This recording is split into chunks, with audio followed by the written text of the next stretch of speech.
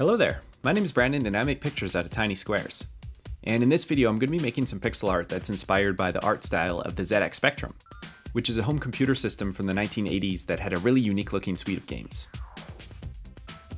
The canvas size that I'm using for this work is 256 by 192 pixels, which is of course the resolution used for that system. And I've also enabled an 8x8 pixel grid overlay since that's the tile structure used as well. For me, one of the really charming things about the ZX Spectrum is the limited color palette that it uses, which is composed of a total of 15 colors, with 7 of those being sort of the same color presented at 2 different levels of brightness. When I was searching for an accurate source for these color values, the first place I actually looked was on LowSpec, which is one of the go-to places to find pixel art palettes. And lo and behold, it was posted up on there, and it was posted by our good friend Polyducks, no less. You guys may recognize Polyducks from some of the text mode and the 1-bit videos that I've done before. And he's really been quite a reliable source of low color count palettes, particularly ones that are related to older hardware and displays and stuff like that. Now, you can probably see what's shaping up already, but I'm doing a racing game style mock-up. So I've got the car in place, and the next step is to kind of frame the road and then create a backdrop in the distance. For the overall vibe here, I was particularly inspired by this game called Chase HQ, which I thought had a really great perspective and look for the cars, kind of like this lower fidelity Outrun in a sense. And then of course there's a nice large HUD that's displaying the score and everything down there, so I'm kind of doing my own take on some of that layout.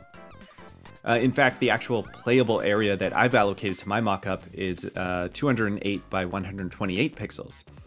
Meaning that I've left a ton of room both on the bottom and on the right hand side because I wanted to do kind of just like a ridiculous amount of HUD details to display all sorts of extra things. For now, I'm working my way through this skyline backdrop, and I slowly started to explore how I'm going to add color into everything. I wanted a futuristic look that had a bit of a glitchy effect to it in a sense.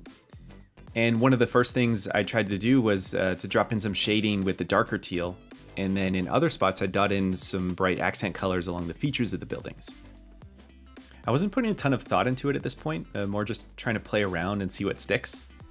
And eventually I started to feel like it was going a little bit in the wrong direction, but I didn't know exactly what the right direction should be. So I kind of retreated and stripped back a lot of those color applications, and I just left it a bit bare for the time being. And I wanted to wait and see how the rest of the piece would come together and then kind of reassess after that. In the meantime, I got to work on the HUD design, and I had a pretty clear idea in mind of this being composed of just singular bright colors against the black background. So I approached it almost like 1-bit art in that sense, with things being very simplistic and high contrast. And it's giving this effect of being like a glowing dashboard too, so that's pretty cool. As I mentioned before, I wanted to go overboard on the amount of details here, so it's filled with all sorts of small buttons and gadgets and different readouts and stuff. I'm not anticipating that they'd all have some informative function in-game, but they're at least offering just a little bit more context and obviously some eye candy on top of that at the very least. Now up at the top, I wanted to do a player portrait just to give some identity to the person who's in that car.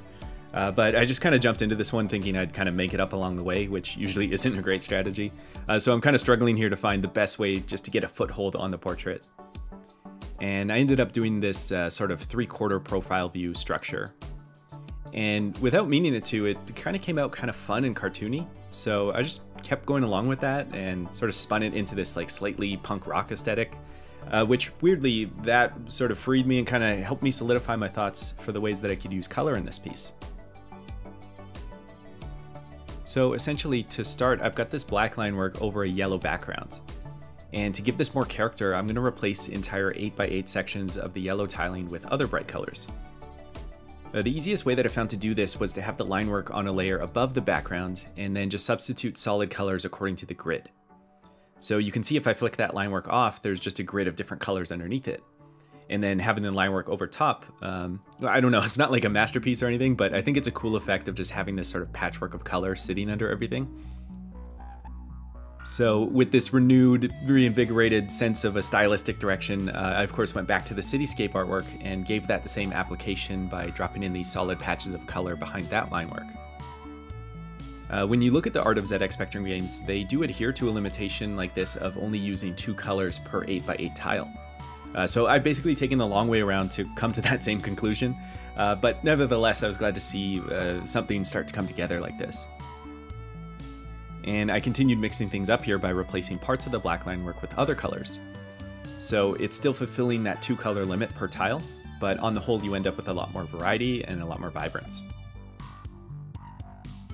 The final thing I want to do is add a small amount of animation just to give a bit more life to everything. So primarily that'll involve making the car appear as if it's moving. And I've done this by creating a series of differently scaled lampposts that are going to move along the road on every frame. We can see they follow that angle that the road is set to, and every frame that sprite gets just a little bit larger each time, making its way into the foreground. On top of that, I've added lines that scroll along the road, and then added a slight bobbing motion to the hover car too. I've added other simple animations to the HUD and the background and stuff, but let's just jump ahead and look at everything together. So without further ado, here's my ZX Spectrum style futuristic cyberpunk racer.